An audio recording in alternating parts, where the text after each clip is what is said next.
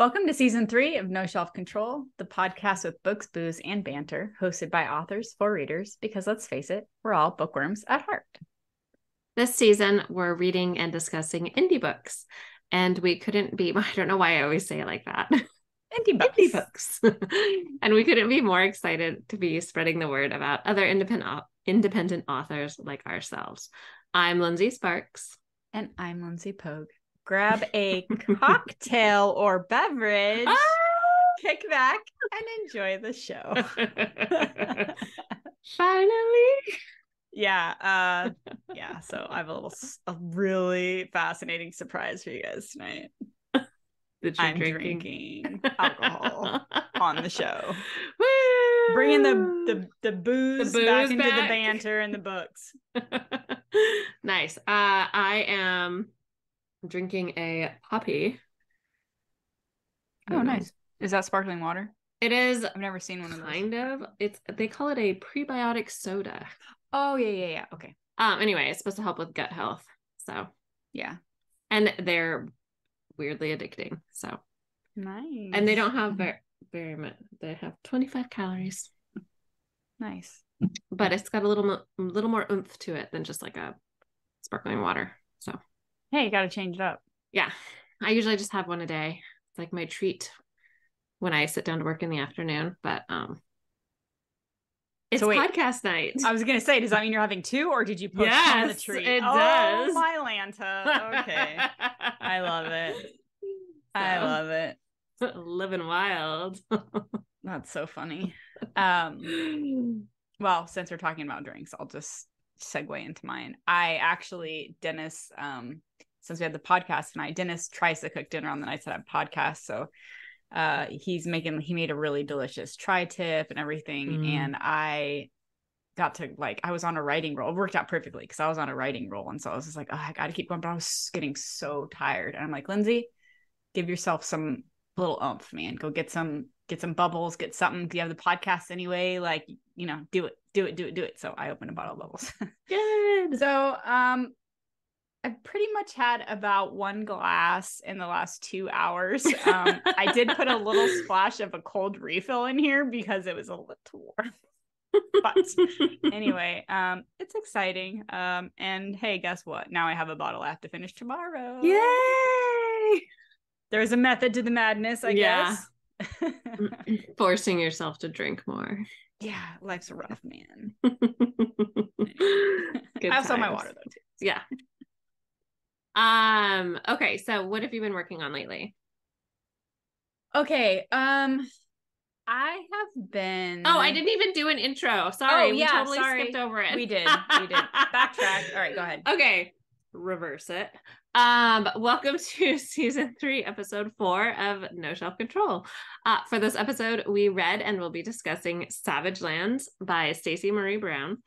It is a dystopian fantasy that I think would appeal to fans of our dystopian fantasy series, which is the ending legacy starts with World After and then the Raven Queen. So I just had to put that out there. I have more to say about that later when we get to your question about comparable series too. Oh, cool. I have to remember, I have my notes on my phone. So I have to remember I'm going to pull those up right now. I'll just kind of mention this while you're doing that. I have seen, this cover. I've seen this cover a lot. It shows up in our Also Bots, which is also -bots as in also purchased people on Amazon that's like a lingo thing. I don't know if a lot of readers know, but anyway, not like also robots. Yeah. But it shows up a lot as in readers kind of our stuff and this series as well. So I've been seeing it for a while. I've been really interested because it comes up as post-apocalyptic a lot. And so I've been wanting to read it. But every time I see the word fae, which I don't have an aversion to fae like you do, but no. I'm also post-apocalyptic and fae. That just sounds weird to me. So I never really took a chance on it. So I'm just saying that so that, going into it, I didn't have it has great ratings, but a lot of stuff we read has great ratings. And I'm not amazed by it. That one thing. Yeah. That one thing that will not be named that we will never mention, you'll because have we're not to going to email badmouth us or another message indie us author. if you really want to know what it is.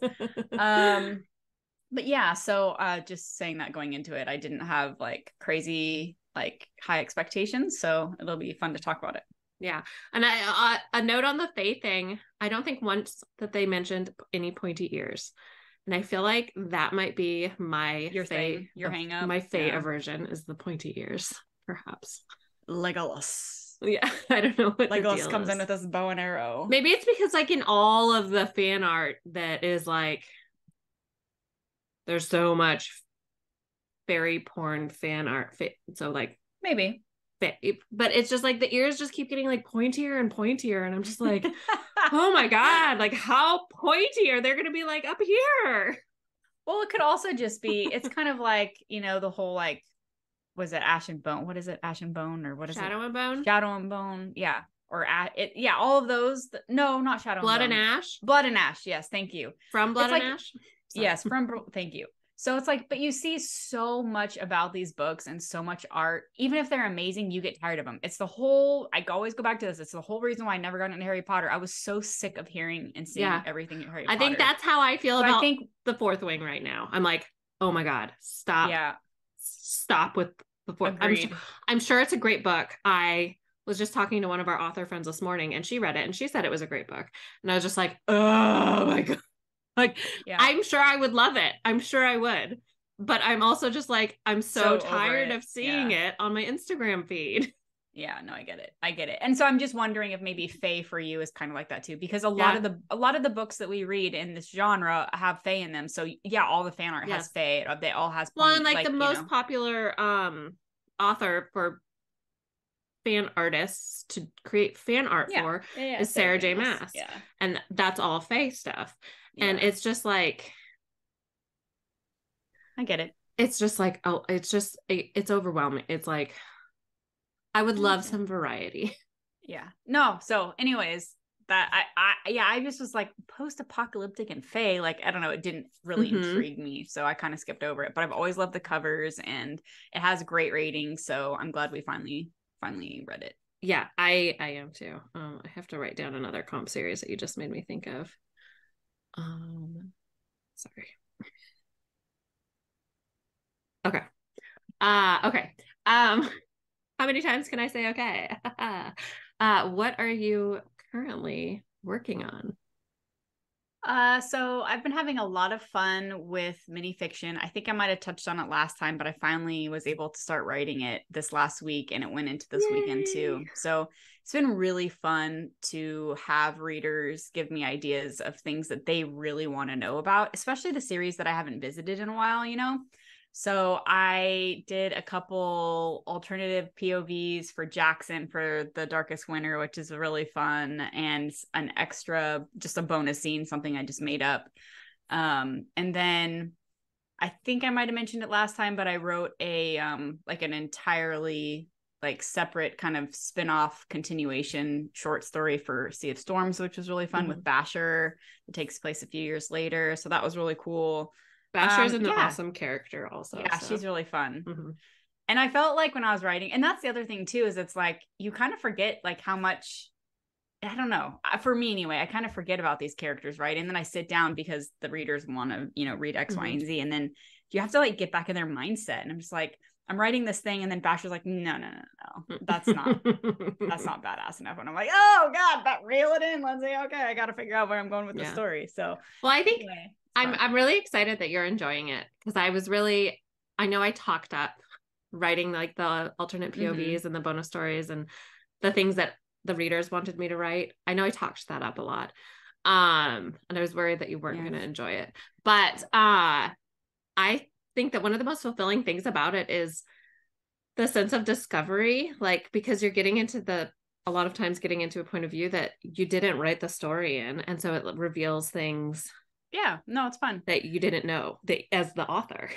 I'm definitely trying to find the balance between, because I don't think I'm going to, once I get all, like, the mini fiction is going to stay the way it is. I'm going to write it as I have time for it and as people vote on it through my subscription service. But I also, yeah, reamers, my reamers that we're not calling them that. But yeah, so I'm gonna continuously write the mini fiction, but I'm not I don't want to keep writing 2 stories simultaneously. So once I get these done, it's really hard to like switch every week to go be not hard, and then like it's more like I have to refamiliar, because it's been essentially 2 or 3 weeks between each session, and so I have to go back and reread like 3 chapters just or 4 chapters just to figure out where I'm at, and then resettle in, and then try and like get on in a groove again. And then by the time I get in a groove, it's time to move on. And so I don't like that. So I think I'm going to have like one big story at a time. And then moving forward, like after I get some of these wrapped up on my end, like what I already have going. So like Skies of Fire, I think when that's going to be done fairly quickly compared to Born of Salt and Sea. So I'm going to, once that's done, I think I'm going to focus on one, get that wrapped up, and then move on to something new and have like one main project, and then have the mini fiction. I just feel like that's going to be better for my readers too, because they're not used to me writing in chunks and having access that way. I think a lot of them, like, they want instant gratification. They want to read the whole thing. So the faster I could write it, the better. But that being said, I've also decided that I know there's a lot of readers who are never going to be able to, or just simply won't become a subscriber. And I totally get that, because I'm also not one of those people. I'm not like you. I know you have a lot of subscriptions. I really don't. I like my streaming service maybe, but I'm not a subscription person. Yeah. So I feel like I need to also, I don't want to like single out those people and be like, well, you're not going to get anything until I decide to publish, which yes, it's true, because I don't have all these deadlines for me to publish this year and next year. I have no idea what I'm going to do. I'm kind of just writing however I want. But I am going to start offering it.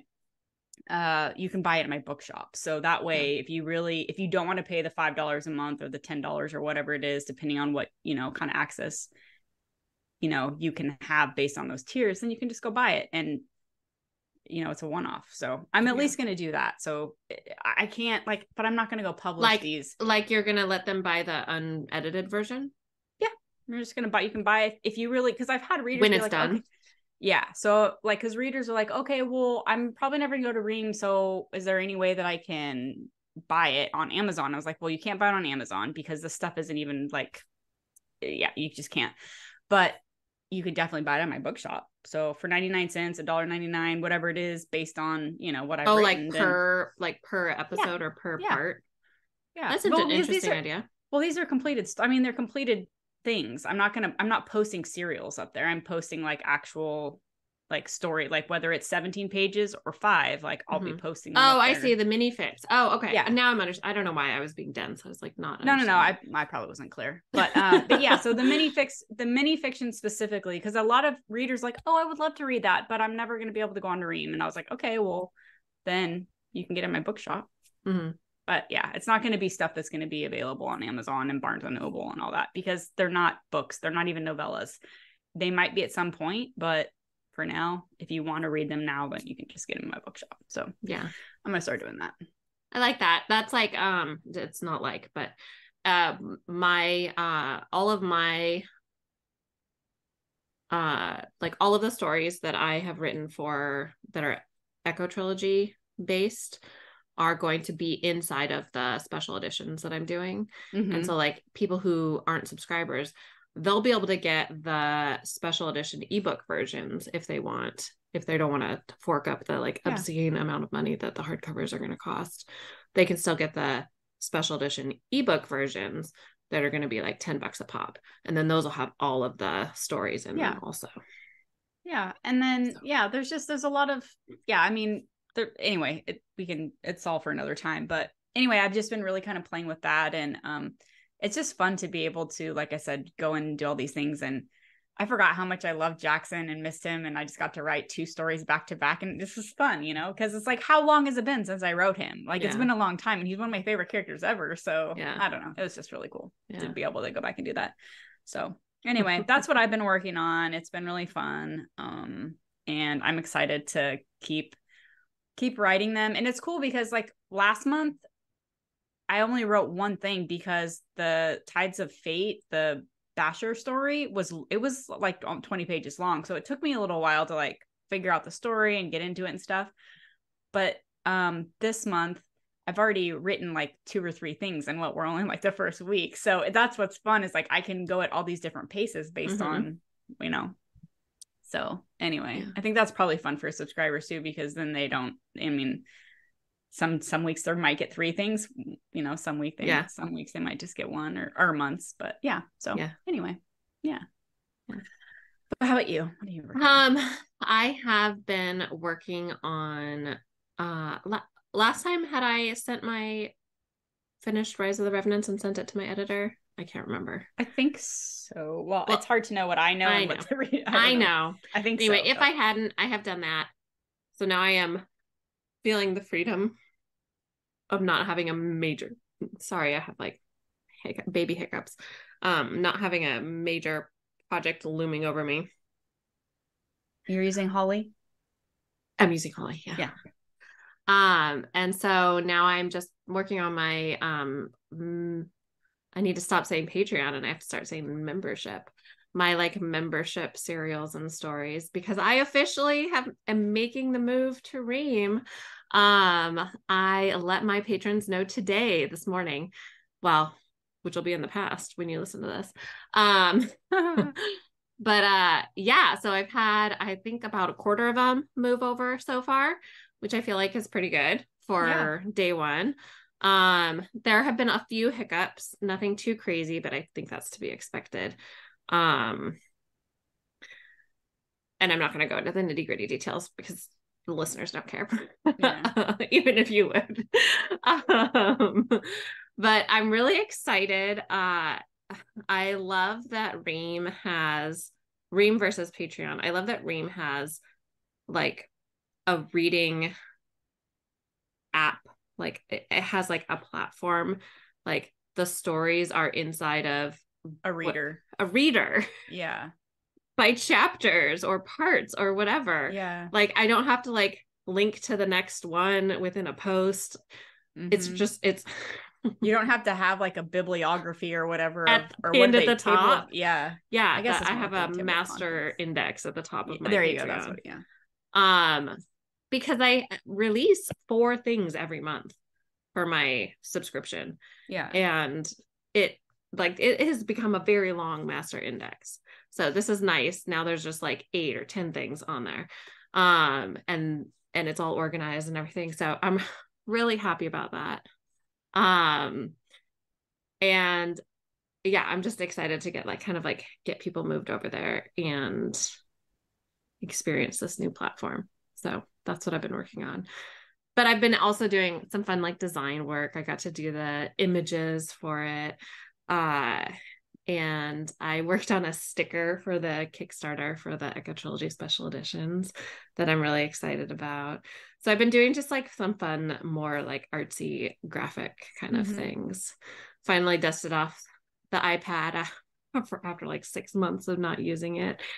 So I'm actually like doing some drawing. Nice. So it's nice. Yeah. That is cool. Yeah. So yeah, it's fun to. Oh, you know what I didn't tell you, and I know readers don't care, but I have to say, just because she's also well. So I talked to. Do you remember Jessie, who we met at the Smarter Artist Summit, and she was on the show for her sci-fi.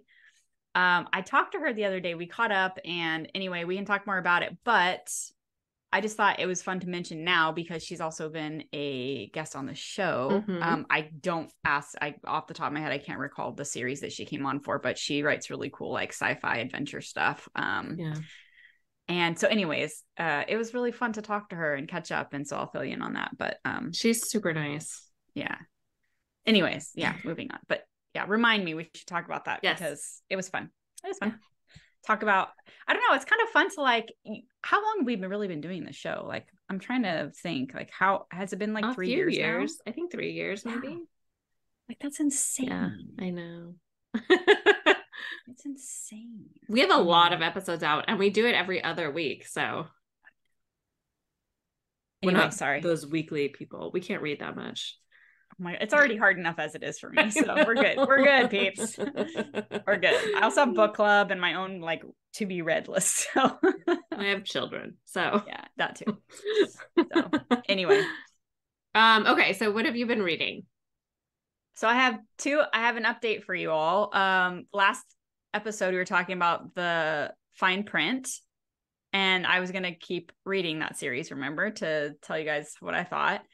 I downloaded the audiobook of book 2, which is Terms and Conditions, and I was not a fan of the narration, but I returned it. My first audiobook ever returning, so don't throw stones. Well, maybe that's just an author thing because I hate it when people constantly return books. But anyway, yeah, so I returned it and I got the paperback and I loved it more than the first one. So I definitely recommend, if you like the fine print and you didn't continue on, even if you sort of liked it, like read the second book. What was the second book called? Terms and Conditions. And it's about Declan and his assistant Iris, and it's very, very good. And I loved it. So I definitely. Can you tell us like any tropes? Because the first one was very tropey. So like workplace romance, grumpy sunshine, 100%. I think there's an age gap too. I think it's like maybe 10 years if I remember correctly.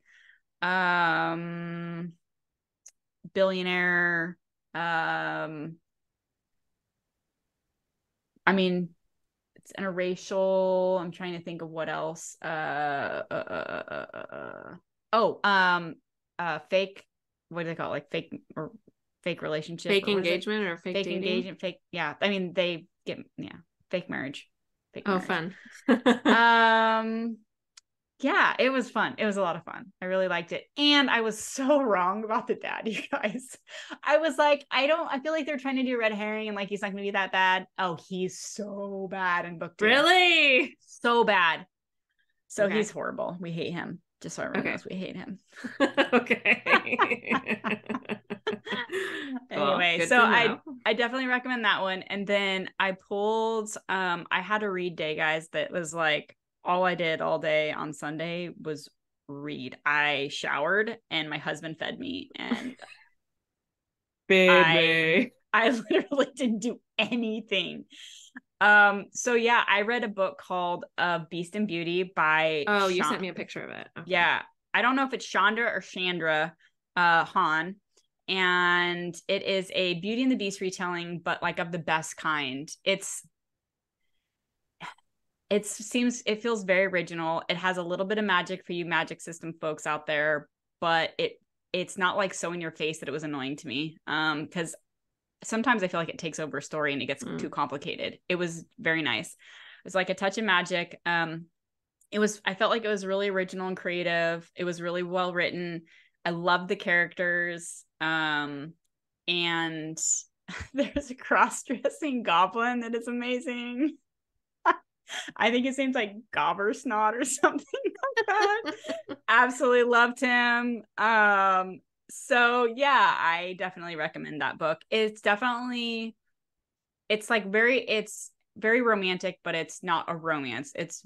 I think, even though I think the heroine is around 20 or 22 or something, like I think she's 22, it feels more YA in that just like it's very like fade to black, closed door, that sort of thing. But it's very well written and very good, and I enjoyed it. And there's 7 books in this series, so each sister gets a book. So I don't know. I'm kind of I think I might keep going.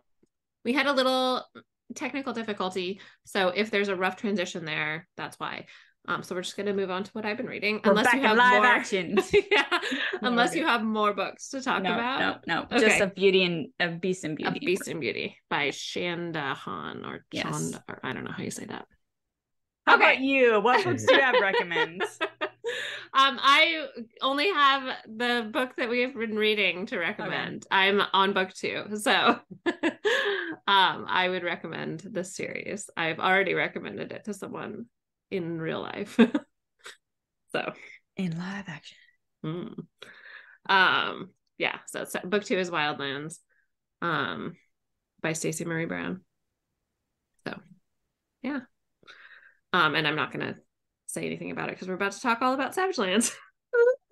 I'm excited. Let's do this. Yeah. Okay. So this is the point of the show where if you have not read the book and you do not want to be spoiled, you should stop listening right now. Let's do it. Well, I mean, I'm going to read the description and then you should stop listening. But anyway. Okay. So almost 20 years after the barrier between Earth and the other world fell in the Fae Wars, Budapest is balancing on the precipice. A battle for dominance is brewing between the elite Fae and the privileged humans in Eastern Europe. The prejudice between the sides is bubbling with hate and violence. 19-year-old human Brexley, what a name, has grown up in privilege, but not without heartbreak. After being orphaned, she is taken in by General Marcos, living in a walled city rife with power grabs and ruthless political games. Then, one night, the course of her life changes, and Brexley is thrown into the most feared prison in the East. I can't remember how they say it in the I can't either. Just make it up. Blah, blah, blah. Halahaz. The House of Death, where you go in, but you don't come out. She must learn to live with the worst of the Fae and human criminals.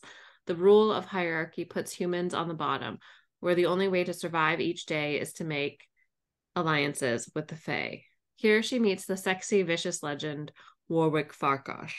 I feel like they always said it with Farquaad. No. Yeah, they did. Yeah. A myth among man and Fae. He is as brutal, cruel, arrogant, and as lethal as the lore says he is, ruling the prison with unchallenged authority. Brexley can't deny an intense draw to him, one that might cost her life. If the games don't take her out first, a fight to the death, where only one... This doesn't make any sense. Did I read it wrong? If the games don't take her out first, a fight to the death where only one survives. I can't tell if it's me or the sentence. As we said, live action, folks. This series, I do words, is set in the same world as the Darkness series, the Collector series, and the Lightness saga, but can be read alone, though there are a lot of hidden gems for the other books in there. So this was something I did not know until I grabbed this description from Amazon right before we started recording. That this is like part of a connected huge world. Yeah. I mean, it makes sense, like that there could be so many other stories written about. Oh yeah, for sure. When about the Fae Wars and like when the wall fell and like all that stuff. Yeah. So I'm not surprised in the least. Yeah, I actually went and checked, and I actually have some City of Ember or in Ember or something. Anyways, one of the collector books I have. Oh, fun. I didn't realize. Yeah. Cool. Okay, so now you should definitely stop listening if you don't want to be spoiled. Yes, we're going to be talking about a lot of and stuff. there is a twist at the end of this book that we will spoil. Yes. Good point. So there's that. Okay, so what format did you read? I listened. I thought the narrator was great. I also listened, and I also thought the narrator was great. She was very dramatic. Yeah. Sorry, I have baby hiccups again. Oh my gosh. It's okay. Okay. What did you think of the story overall? I thought it was really good. I thought it was really cool. It has a lot of layers. It has really good pacing. I've been to Budapest, so it was really fun to read about like a fate world and prison and all that kind of stuff. Even though it's very different, but yeah, I don't know. I thought it was clever. I liked it, and I did like the feel of it. Like it didn't feel 100% fantasy, but it didn't feel it because it's also modern. Like it's contemporary. Yeah, they had like too. Motorcycles. Yeah, and so I like that like, aspect. There's like it's kind of gritty. It's very gritty, and it was cool. Which is what I like. It was cool the way she talked about how like technology, the Fae magic kind of interferes with technology, so that people have been trying to have had to like figure out and invent new ways to make technology work, like kind of like with or around Fae magic. So that's been interesting. Yeah, but overall, I really enjoyed it. Yeah, it was not really what I thought it was going to be But then again, I don't really, all the times I've looked at it, I don't even remember what I really thought of it. And I was like, meh. But I'm glad I read it. Yeah, I'm glad I read it. I really enjoyed it. Obviously, I'm on book 2. I also didn't, I thought there was like some dystopian aspect. Although I didn't like really know. That was just an assumption, and it was turned out to be right. So yay. And I knew there was like a fantasy element. So those were my assumptions that I went to with this. And I feel like I have heard on Instagram, and probably on TikTok when I used to do that, that it's like emotionally traumatizing or something. But I didn't feel like Savage Lands was. No, it's not worse than most of the other things that we've read. Yeah. So I'm curious to see what exactly could be happening. Yeah. Yeah. No, I really like the post-apocalyptic aspect of it. I think that's why it was hard to figure out if I wanted to read it or not, because it's like fantasy and post-apocalyptic. And then by the time I was done, I was like, yeah, Lindsey, you write the shit. So like, I mean, there's no fae, but like, this is essentially what we like modern day superpowers shit. So I'm like, okay, that was silly to like turn my nose up at it or whatever. Not that I really did that, but you know what I mean? Yeah. But yeah, so no, I did enjoy it and I'm glad I read it and I like the feel of it. For sure. I think it's fun. It's different. It's a lot different. Yeah. And it is like, it's like very hooky, I think. Like I just want to know what's going to happen next. I just want to know. Yeah, I was just like, even when I was getting frustrated in some parts, I was like, but I need to know the answer to this. Like, yeah, ASAP. Like, yeah, I'm waiting. I'll keep listening. Yeah. Yeah. And it was definitely one where I was like trying to figure out ways that I can like stick my earbuds in my ears more.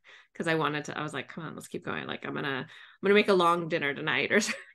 Yeah, I did the same thing today. I mostly got nothing done because I was listening all day and I was like, I would sit here and be like, okay, I'll do some admin stuff while I'm listening. And like 5 minutes later, just staring at my screen, like listening. I was like, oh, Lindsey, come on. But I didn't want to miss stuff, you know, because I'm like, did I already miss the explanation of X, Y, and Z? You know, because there's a lot of things that are still not even really explained by the time the book is over. So I think part of that is also now that we know that there's 3 other earlier series. Yeah. Like there's probably a lot of things that we would have questions about in terms of like the world building and things like that are explained in the earlier series. Can I just say that there's also 6 books to this series and the covers are amazing. I went on I was like, okay, maybe I won't get the if I keep reading, maybe I won't do the audio, but I mean, I like the audiobook, but I also want the covers. But then I was they're like, pretty. Yes, but I was like, oh my god, $23 a cover. Like, oh my god, 6 books. I can't do that. Like, I can't justify that right now. I'm even worse. I have the Arcane Society special edition hardcovers of the first 2 books. That's part of why we read this. I was like, I want to read these. Those are the ones I've been had. What are you gonna do but can you still buy the rest of the series? I already bought the rest of the Oh Jesus. The series, they come in August. That's a long time. I know. So I'm gonna clearly listen to it in audio before the Oh wow. Yeah. But yeah. It's a problem. Well, then I was like, I might as well get the hardcovers for an extra couple bucks, but then it doesn't really show you what the hardcovers look like. They look just like the paperback. So I was like, so I wasn't sure. So I didn't I haven't bought anything yet, but they're all on my wish list. In case anybody wants to give their favorite author any books for Christmas. Just kidding. I also have to point out, I know I have a picture of it. This book has the greatest dedication ever. Yeah. It's so good. It's so funny that that's what the dedication says. And her dedication for book 2 is also great. Let me find the picture. Okay. It's to Jason Momoa. If I can't have you in real life, at least I can have you as my book boyfriend. There you go. So she has made it very public that Jason Momoa is her inspiration for Warwick. Mm-hmm. So that's really fun. That is fun. You know, to just keep in mind when you're reading. I mean, it definitely feels like he is who she, like. But you know what's everything. Funny? Knowing that before I even started reading it, I still picture somebody a little different in my head. Really? It's still not Jason Momoa, yeah. Which is funny because you know how I've like my Jackson is based off Jason Momoa. But maybe that's why, because I can't like he's already taken in your head. It can't be both. Yeah, maybe it's a psychological thing. Yeah, I don't know. I mean, like I have multiple characters who are Alexander Skarsgård, so I don't know what the deal is. Of my own creation, multiple characters of my own creation.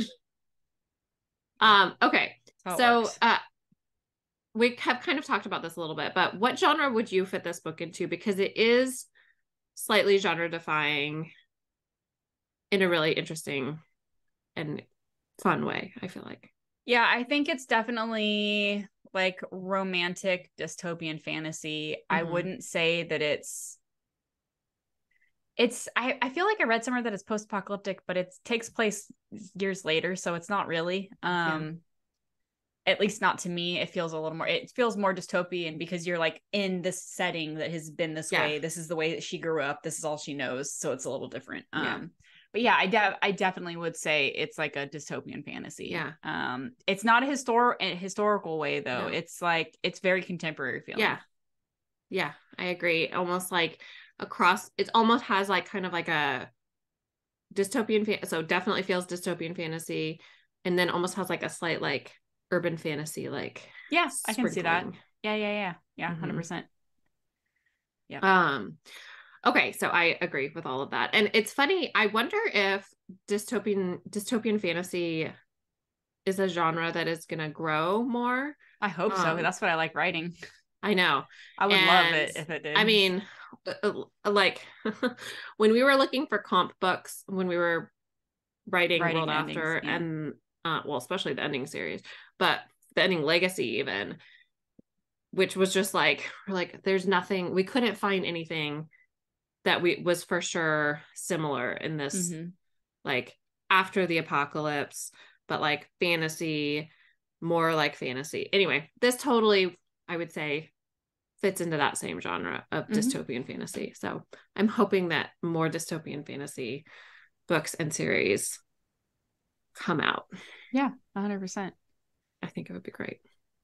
I agree with that. I think it's a really cool world. It is a really cool world. So, and it's not overly like fae-y. Yeah, I like that. I think that's the other thing. There's not like overly magical either. It's like, there's like these different species but they still like nobody's like has like wands and like there's like, you know, like hurting people. They're like, with my magic it more feels like there's mentions of people being shifters of certain kinds. It's almost like fae is a term that classifies like all kinds of like magical species that aren't just human that we have heard about, you know, like so there's like the shifters and then there's like sirens and what else do they mention? I mean, there's just brownies. All brownies, yeah. And what is the little nose poker? Demons. Nose poker. What? The one that's always squeaking. Oh God. What was that one? I don't know, but there's also the demons and the so it's like all different. They're all classified as fae, which I think also made it less like they're not just like elves and fairies and exactly. And I can't remember where I was going with that. Like my brain just completely farted out. I don't know. We were just talking about how it's the term fae is kind of loosely used in the series. It's not like it's a catch-all for pretty much anyone who's not just strictly human. Yeah. Oh, and like the magic-ness of it, besides the fact that some people are shifters, it almost just seems more like there's like an influence that some people have over other people. And Brexley, for some reason we don't necessarily know yet, is somehow immune-ish to a lot of it. Yeah. So, and there's like definitely hints of like she was born when the wall fell, or like the wall between worlds, or whatever they call it. Was it the day of? The day of. Yeah. She was born. Also just so happens to be the day that Warwick died and then came back to life. What? And neither of them have auras. No. And also they're very strongly connected to each other. And also at 2 points well, it was the same point, but it was 2 different dead bodies that people who she killed. When she was like touching them, they like briefly reanimated.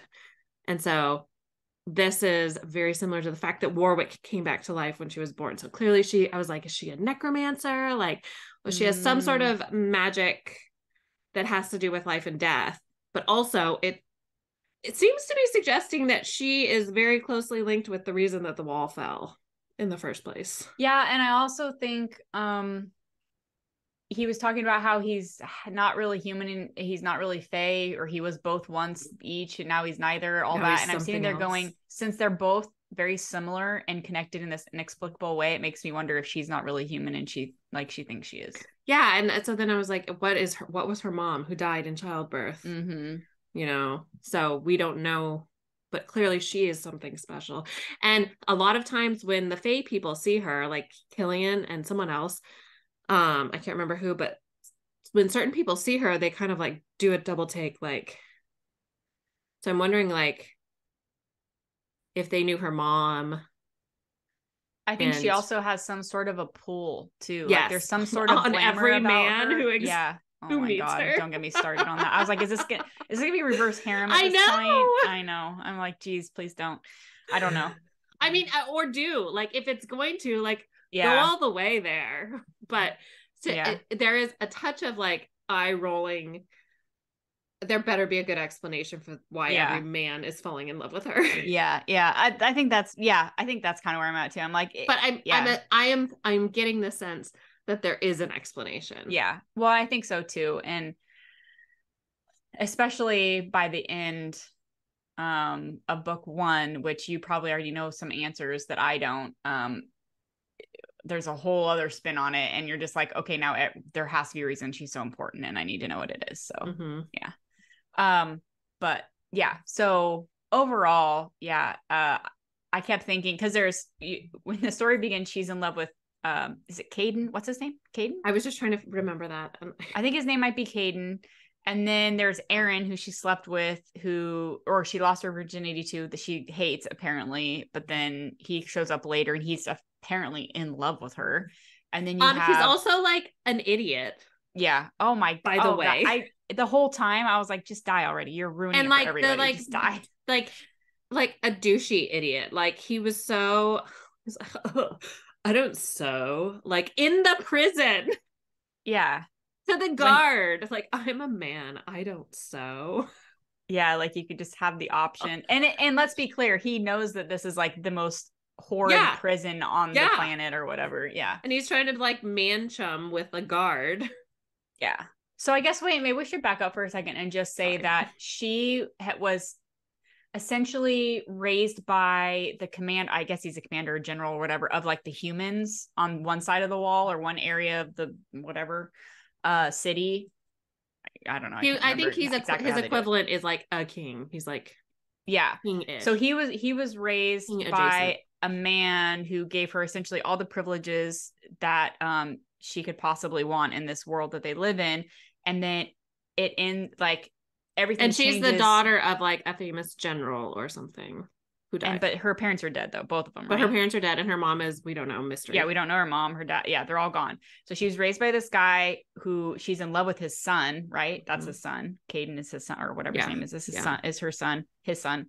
And so they're finally gonna get together or whatever. They've been in love with each other, and then he's like, "Oh, I've been grooming you to marry you off to some horrible person. Oh, it's gross. Bye bye." And then can I just like point out how much I despised Caden or whatever his name is, Z's little like runaway response to that whole situation. I was like, oh my gosh, dude, like have her back. Yeah. So anyways, all these bad things happen. She ends up in this prison. Obviously she doesn't marry this old guy that her pseudo dad wanted her to marry, the general or king or whatever. Yeah. And so then all the shit hits the fan, and pretty much most of the story is her trying to survive in this prison with all these all this fae that she has been trained to hate her entire life and not trust and all the stuff, but she has to figure out how to survive in there. And it's very violent. It's very intriguing. It definitely has like a Hunger Games vibe to it, but like a Hunger Games vibe. Like times 10, like it's a little more intense than that. Prison Hunger And then Games. that's when you start meeting all these different characters, and eventually they break out. Again. Jesus. We are coming back from another moment. I need something stronger than bubbles. Technical difficulty. She might be finishing the bottle tonight.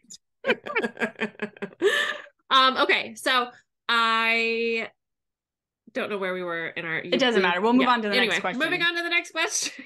Oh yeah, so we were just saying, like, is it a reverse harem? What the hell? So I was going into the whole reason why, like, all these characters, but yeah. I believe that I have read that it does not go reverse harem, although definitely at this point in the story, it feels like it could go in a reverse harem direction.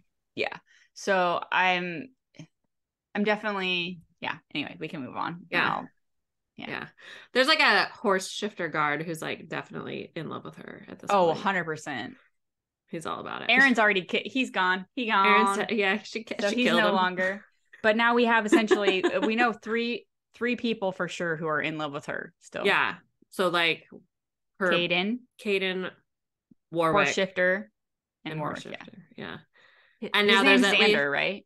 Xander, yeah.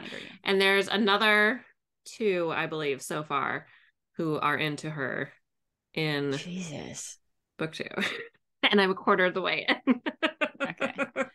Well, there you have it, folks. Yeah. She's like, can I just say how Faye I feel like, and this is another thing. This is like us, I think, in our like storytelling brains working too, trying to figure this out, because I keep thinking the author and the character herself has gone out of her way to say how tomboyish and not attractive she is. Yes, so, she definitely has a very low opinion of her looks. So I feel like that's another giveaway that there's something about her. Something extra is going on. Yeah. So magical. Anyway. That's what my spider sense is telling Your me. sensei? My sensei.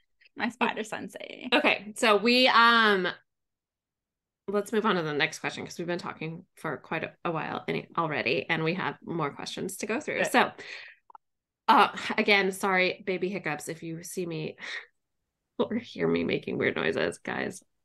He's huge. He's pushing on all of my organs. How did you feel about Brexley's character? I liked her. There were a few instances though when I just wanted to like freak out because she was pissing me off. Both times on the train when she's like, "Oh, I wasted too much time," after he's telling me to hurry up and do that. I'm just like, you're the absolute worst. There was a number of things that really kind of bugged me. But in general, I liked her character, but like her decision-making skills are horrible. Yeah. And then the whole thing of her trying to escape and go like at the end. And I'm just like, he literally told you not to. And then you go out there and that was extremely frustrating. Yeah. So in general, like she made bad decisions, but I liked her character. Yeah. But yeah, she pissed me off a little bit. Yeah. Yeah, for sure. I agree with everything you just said. So then how did you feel about Warwick's character? I thought that he was intriguing for sure. They did a really good job with that. He is apparently always aroused. Oh my God. Yeah. Always. Which is hilarious. Or is it just around her? I don't know. Or I don't know, but it's always at very awkward and inopportune times of like fighting to the death. Yeah, I was like, that's interesting. Or like riding away on a motorcycle to the death. Like, yeah. But he's into it. Yeah. I totally got that too. And then, but when they're alone and they like have these opportunities, nope. Yeah, like, but he says that it's funny. He's like, "Oh, you're not my type," or "I'm not interested." But let me poke you in the eye with my arousal. I know, my giant arousal. He's also giant, like huge, enormous, everywhere. He's like just big. He's like, she constantly is noting his size. Yeah, everything about him is big. What is it? She wants to take the bite out of his ass is like a round apple. She wants to take a bite out of or something like that. I was laughing. But he is because it's so firm. Laughing. I was like, well, I haven't heard that one yet. I mean, I've, not in a book anyway. Yeah. He's definitely got some like animal attraction or whatever. Yeah. It's very primal. Primal. Thank you. That's the word I was looking for. Wow. But yeah, I was definitely getting frustrated with her, and she's like, he's not even into me. It's like, he's clearly Oh my God, that was bugging me too. When she was talking to, was her name Rose? When he was talking to Rose, I'm just like, oh God, spare me. I don't need to hear your self-deprecating, your denial. Like everybody, it's very obvious. Yeah. Yeah. I do like Rose, by the way, though. I like the prostitute. She was great. She was an awesome with a character. British accent that's not real. She's not She's British. like, I'm not, but that, you know, you gotta everybody has a role to play. Yeah. I was like, I know. oh, that's awesome. She's like, I'm not British. Yeah. Okay. So I do have one note about Warwick's character. My phone is timed out, which is where my notes are. But let's see if I can find them again. This is the most random note ever, but the only other time that I have heard Warwick anywhere near a person's name is the Earl of Warwick from the War of the Roses, like from the White Queen and that stuff. And so that's like, that guy kept like popping into my head. Oh, really? Like, no, go away. You know who kept popping into my Jason head? Momoa. You know who kept popping into my head? Because Warwick Brown is from CSI. Oh, okay. And I had the biggest crush on him. Oh, he's a beautiful, beautiful Black man with really beautiful eyes. And I was like, oh, I could lick all over him. I kept thinking of him actually every time I heard it. I don't know if I think it's Rorick, not Rorwick, but that's what I don't know. I don't know how the spelling is, but that's what I kept thinking of, or who I kept thinking of. I didn't even think about the War of the Roses, but good point. Valid point. The Kingmaker. His nickname was the Kingmaker. Yeah, I wonder if there's some sort of tie-in, or I kind of wondered that too, if there was a reason why she chose that name, but I don't know. In my head, there is no link between the Kingmaker and Jason Momoa. So, well, maybe one day we'll ask her. Yeah. Okay. So, did you see, moving towards the end of the story, did you see the betrayal twist at the end coming ahead of time? No, I did not. Did you? I did not either. I was completely blindsided. So, like, Brexley is all groping him. I think he was just shot. Yeah, he was. And they're on a motorcycle. Running for their lives. And she's groping him, and he's like fondling the crease in her pants or something. Like, she's like halfway to orgasming at this point. Yeah. And probably like 3/4. She's like almost there. And then he turns her over to the Fae ruler. Yeah, I honestly was blindsided. And I will just say that before that happened, I was like, I'm on the fence if I want to keep going. And then that happened, and I'm like, I have to read the next book. It was really smart. I have to understand this. I mean, it was a horrible cliffhanger. Horrible. Yeah. Brutal. But it was great. I was like, what? Yeah. Wait, and I don't even really get, I can't remember. What did he get in return? Did it ever say? We don't know. Oh, we don't know. Okay. Well, other than his debt is paid off or something. Yeah, like that. But we didn't. He was actually going to hand him something, and I don't remember. He handed him like an envelope, and we don't know what exactly. Yeah, that right there. Yeah, is what's going to make me keep going with the series. So to answer your next question, yes, I'm going to continue the series. I already know you're going to. So yes, I'm going to. I did only just finish it today, so I have not gotten that far, or I have not gotten to the next book yet. But. Okay, cool. Well, I'm excited since I think this is the first one that we're both continuing. Yeah. And so it'll be fun to check in as we get further into the series. Agreed. Okay, so I do want to talk about the comp titles because it's such an oddball genre mashup. And I have a couple of ideas too. And I have like specific reasons why each of these is kind of a comp title. Okay. So my first one is Guild. And the specific thing about Guild that I would say is a comp title, because it doesn't have like the dystopian element at all, but is the sense of the big bad sexy kind of like boogeyman guy who they all like, everybody. Warwick Farkash is like someone who she in her like war college has like learned all about. He's a rumor. He's a myth, a legend. Yeah. A myth. And I was like, as the more they talk, and he's supposed to be super sexy. And the more they talked about him, I was like, oh, I feel like he is going to be the love interest, which totally fits with, I can't remember what the guy's name is in Guild, but, was it yeah, I didn't finish that series. I only read that first book. I do want to continue that series. I have not had a chance to yet. Yeah. One of mine was, we already talked about the ending world. I think in general, it's a really good comp because it's contemporary. When I think specifically about the ending series, the Savage North Chronicles, it has that very contemporary gritty feel to it. So it feels realistic, but then it has that little bit of make-believe. So in this instance, it's not Fae, it's genetic engineering. So it's superpowers, but I think it's very similar.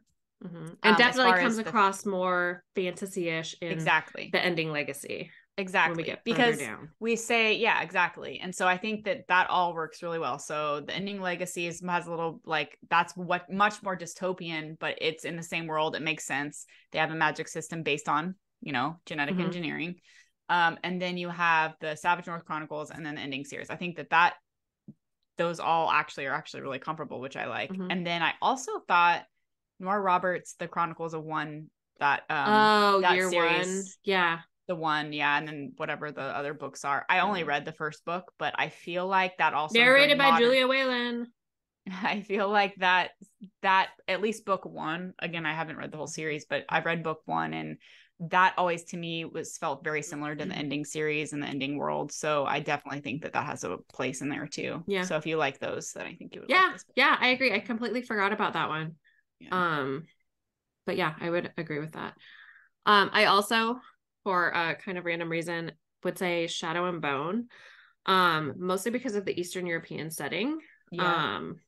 And Shadow and Bone had like a bit of a, even though it was like a secondary world, not our world, setting, it did have like kind of a, like a Germanic, what do they call it? Like it was like Russian feeling, but yeah, but it had like a dystopian kind of like feel, like, or like the world was not doing well, or something. But a lot of military involvement. Yeah, I think that has a key. That's a key to it. Everything is based around the military. Do you have any others? Okay. The two that I added while we were talking, again, so Angel Fall by Susan E. Man, I haven't read that in a long time. Oh my God, I loved that book. And I need to listen to that again. I don't think I ever finished the series. I think it wasn't done yet, maybe when I was. It wasn't. But that first book was so good. And I haven't thought about it in a long time, but it had like one of the most truly horrifying scenes that I can remember in a book, like with the younger sister. Do you remember that? No. Oh my gosh, it is like, I have the paperback and the audiobook. I need to go back and read that. That is I remember really enjoying it. Yeah, it's really good. But it very much dystopian fantasy. The angels in this case. But it's definitely like, I don't know, 10 years after the end of the apocalypse. I remember being really gritty. Yeah, it was very gritty. So I definitely would put this in that same vein. And then not for any kind of dystopian reason at all, although I guess it technically kind of is, but A Ruin of Roses, and I think Deliciously Dark Fairy Tales is the name of the series by K.F. Breene, which I do think actually has a dystopian element, but not anywhere near as blatant as this, or as Angel Fall, or as The Ending Legacy. But because of a specific character, which I think is named Hadriel, reminds me of the brownie, who is so silly and ridiculous. So there are just some like comedic elements that kind of like lighten things up, that I felt like in K.F. Breene's Deliciously Dark Fairy Tales are like way like expanded upon, but there is that similar kind of thread there. So those were all of my comps. Cool. I haven't read the last one, but yeah. Yeah. Which is also a Beauty and the Beast retelling sort of with shifters. So, okay. So, any final thoughts? No, other than I recommend it, especially if you like any of the books that we've written. I think you would like it. So yeah, I definitely, if you are a fan of the ending world, if that's like how you found us and how you started listening to this, then I would definitely say like you should check this one out. Yeah. No, it's cool. Like I said, I'm excited to keep going, and I'm just like, oh, do I do the audiobook or get the paperback? I don't know. I better get both. Yeah, pretty much. Probably how it's gonna end up. Okay, yeah. And I will say her dedication in book 2 is also pretty epic. I can't remember exactly what it is, but it was something like, to everyone who hates me, I'm sorry, or like, this book's not going to make it any better, or something like that. I was like, oh my God, I like that's so it. good. I like it. It was much better, like worded much better than what I just did. But That's but it was really great. I was like, you're like, unapologetic. Nothing I can do. I love it. Not gonna get any better. Yeah. So thank you so much for listening, everyone. Don't forget to check out the show notes for this episode's links and book recommendations.